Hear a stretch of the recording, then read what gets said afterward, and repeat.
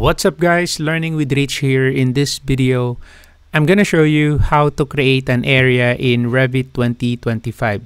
For this Revit tips and tricks, okay? So the area of the building is one of the most important design aspects. So budgets and costs are often based on the square footage of a building. And even the number of people that can occupy the building is based on the area required per person. So for this exercise, I'm going to show you how to create your area. Okay, so let's do that. So to start, we need to create an area scheme. So to do that, so from the architecture tab, room and area, so let's go to the area and volume computation. So let's click that one. All right, and then let's go to the area schemes. Click that one. All right, so we have two schemes here already by default. So we have the gross building, which total constructed area of the building, and then the other one is rentable.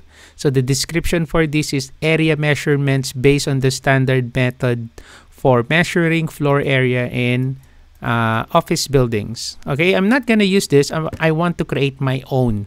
Okay, so that's why I'm going to select new. Okay, and then I'll just call this zoning. Okay, so same description. I'm just going to use the default description. So that's the area scheme that I'm going to use for this exercise. So I'm going to select here. Okay, that's it. All right, and then after that, so we are now ready to create our area plan. Okay, so to create my area plan, I'm just going to select the area here. So click the drop down arrow and then let's select area plan. Okay, so I'm going to select all the floor from floor 1 to floor 4. Okay, so you can click floor 1, hold your shift and then click floor 4. That's it. Okay, and then after that, just select here okay. All right, and then you will see here, automatically create area boundary lines associated with all external walls. So yes. Okay, so I'm going to select yes, and then you will see this warning. So that's fine. You just select okay. Okay, so we just need to do that like 3 times more because we're going to create 4 floor. So 1, 2, 3. There you go. Okay, and then after that, so this is now my area plan. Okay, so this is the area plan, and then if you look at the project browser, you can see there's a new category added here, which is area plans, rentable. And then this is not the one that I have created, so I'm going to undo. I'm actually made a mistake there, so that's not rentable. I want the zoning, so I'm going to undo. Okay, so area plan. All right, so let's do that again. So area plan, this one. So let's change this to zoning. Click that. So that's the one that we created. And then let's select floor 1 to floor 4. So select okay. Yes. And then okay. 1, 2, 3. So floor 4 is the last floor plan created. That's why it is the floor plan that is open currently. And then if you look at the project browser, this is now our area plan here. Area plans and then zoning area scheme. So if you expand that, you can see that you now have here 4 floors with floor 4 as the active floor plan because that's the last floor that was created.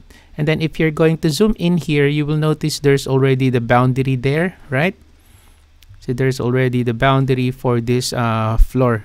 So what we want to do, I want to create a boundary for my corridor. Okay, so boundary for my corridor, and then for my office area, and then let's say for the core here on my stair.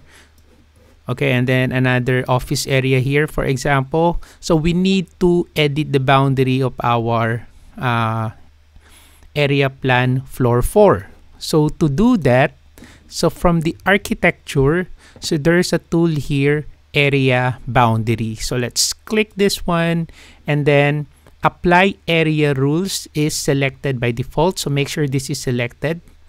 Okay, because if you click that, it is disabled. So just click again. So that's how it looks like when it is enabled. So I will be using peak lines. So let me click that one. So I want to create a boundary here. So I already have a boundary here at the top. So I'm just going to click this. Then I want to click this one as well. I want to create the corridor, and then all right.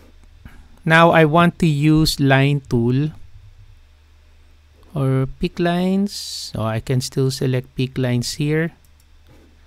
All right, and then after that, I'm going to select line tool. So click that, then I'll be clicking that one, and then I'll be clicking all the way here. Okay. And then I'll just move it all the way here. There you go. And then select modify. So I still need to create another one here. So let's go back again to area boundary. Let's use the line tool. Okay, so let's pick here. One, and then all the way here. There you go. And then escape once.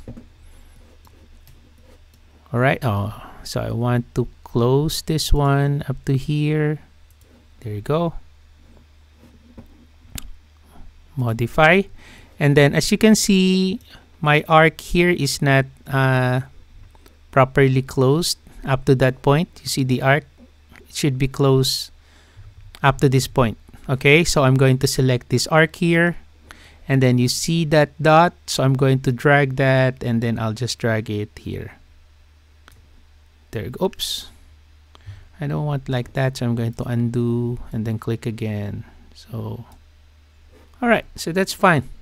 Okay, so you will notice that some of them are overlapping and they don't all form perfect corners. However, this won't affect the areas, as the area rules determine the exact location of the lines. So depending on whether they are internal or internal walls, the area will take account of this when it's placed. Okay, so now after we create, oh, let's place another one here on our stair.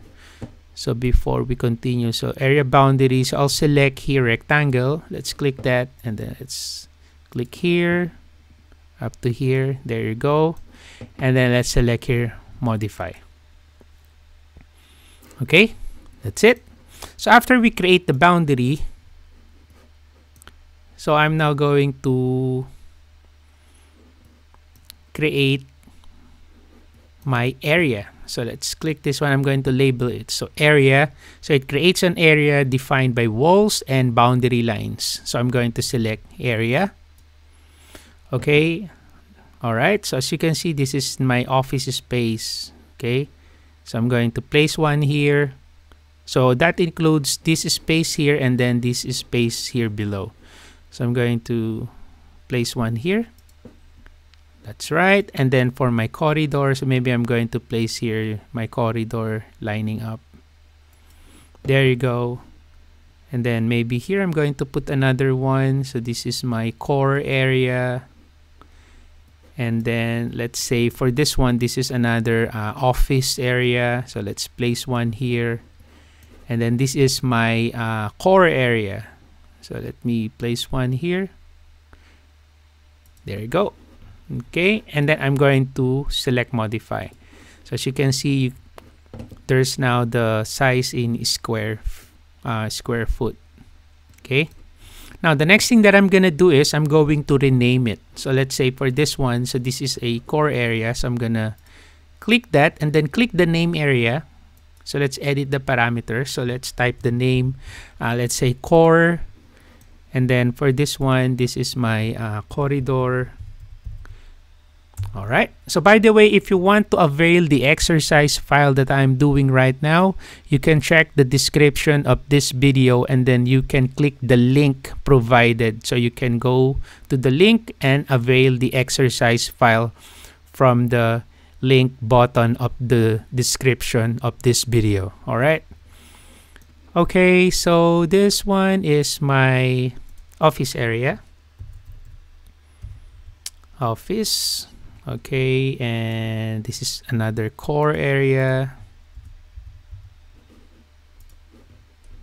And okay, this is another office area for me.